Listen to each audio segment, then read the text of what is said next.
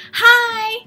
Welcome back to my channel. I am Dr. Kristine Kiat. I'm a board-certified pediatrician, and in my channel, I give you weekly videos for any question that you might have on a certain topic that would help you raise happy and healthy kids.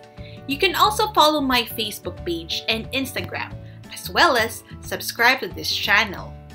In this week's video, we are going to talk about fever in children. What is the normal temperature and what is fever? What is the correct way of taking your child's temperature? What are the ways of managing fever? As well as when should you worry and call your doctor? So keep watching, alright? Fever in children. Fever is usually due to an infection such as viruses like the cold or common flu. It can also be due to a bacterial infection like a strep throat or streptococcal throat infection or ear infection. It is not a disease. Fever is simply a sign that the body is trying to fight an infection. What is the normal temperature? So it varies with age, activity, and the time of day. So infants tend to have higher temperature compared to older children. And also, with the time of day, the temperature in children is usually highest around late afternoon until early evening, and it is lowest from midnight to early morning. What is the normal temperature? So if you take a rectal temperature, a guide is that 38 degrees Celsius or 100.4 Fahrenheit or lower is normal. Whereas if you take an oral temperature, if you have 37.2 degrees Celsius or 99 degrees Fahrenheit or lower is still considered normal. What causes a fever? So everyone has an internal thermostat that regulates the body temperature. And the normal body temperature is 37 degrees Celsius plus minus 0.6 degrees and 98.6 Fahrenheit plus minus 1 degree. So, when the body detects an infection, it raises the body temperature to help fight it.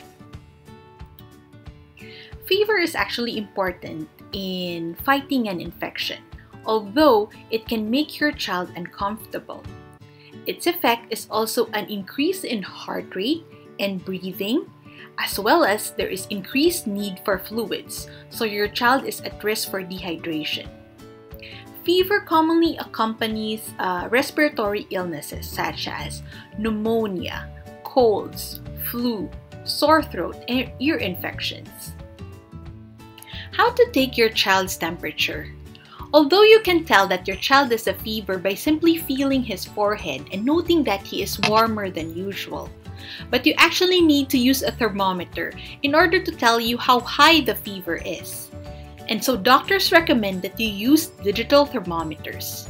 Mercury thermometers are no longer recommended, and the American Academy recommends that you take away all the mercury thermometers from your homes in order to prevent accidental exposure and poisoning. There are several types of digital thermometers. Now we're going to discuss the digital multi-use thermometer. It takes the temperature through the sensor at its tip that touches that part of the body. So you can use it rectally, orally, or axillary. For rectal use, it is recommended for children 0 to 3 years old, orally for children 4 to 5 years, and axillary. You can use it as a screening for fever, although it is the least reliable way. To use it rectally, simply sit your child on your lap with the buttocks out and insert the thermometer about half an inch to 1 inch and wait for 1 minute. For oral use, you put the tip of the thermometer under the tongue and wait for 1 minute. And the easiest with axillary use, simply put it under the armpit and wait for 1 minute. Don't forget to label your thermometer as rectal or oral or axillary. Now, the next type of digital thermometer is that of the temporal artery.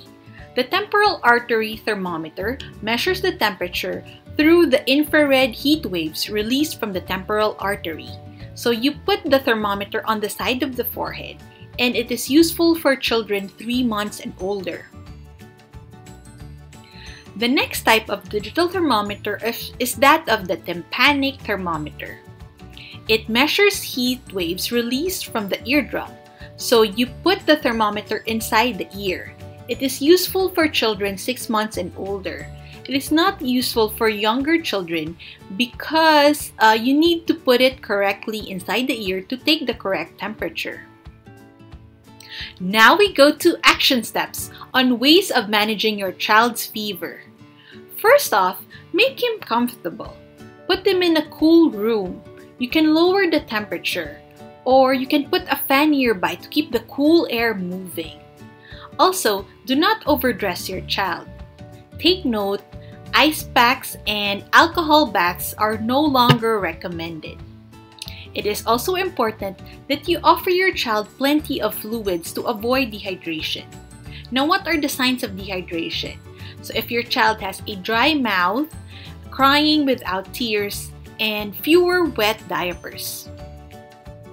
Also, get the digital thermometer ready, get the medicines ready, and get your pediatrician's phone number ready. Also, your child does not have to be in bed the whole time that he has a fever. He can move around the house as long as he does not overexert himself. Now, what medications to give for your child's fever? Acetaminophen or Paracetamol and Ibuprofen are safe and effective medicines that would make your child comfortable and decrease the fever. They are available even without a prescription. Take note, Ibuprofen is only given for children 6 months and older.